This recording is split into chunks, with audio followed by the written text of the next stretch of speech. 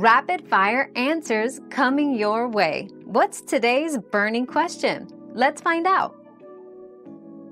The 2010 Super Bowl, officially known as Super Bowl 44, was won by the New Orleans Saints. They claimed victory over the Indianapolis Colts with a score of 31-17, marking their first Super Bowl win in franchise history. The game was notable for key plays, including Tracy Porter's interception return for a touchdown, which significantly shifted the momentum towards the Saints. Another mystery solved, but many more await. Keep up with our daily discoveries by subscribing and turning on notifications.